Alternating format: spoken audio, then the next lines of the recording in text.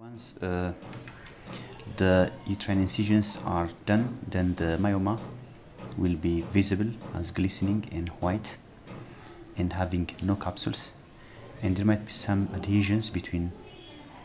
the myoma and the myometrium, and it should be dissected using artery forceps or scissors, and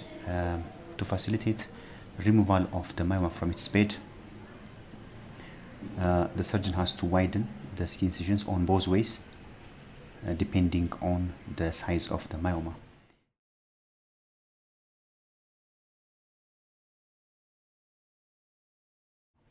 And every possible adhesion or attachment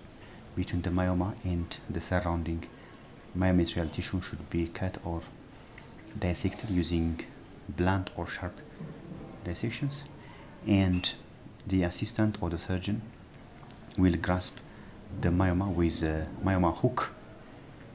or sometimes with a towel clips, and through twisting movement it should be pulled up and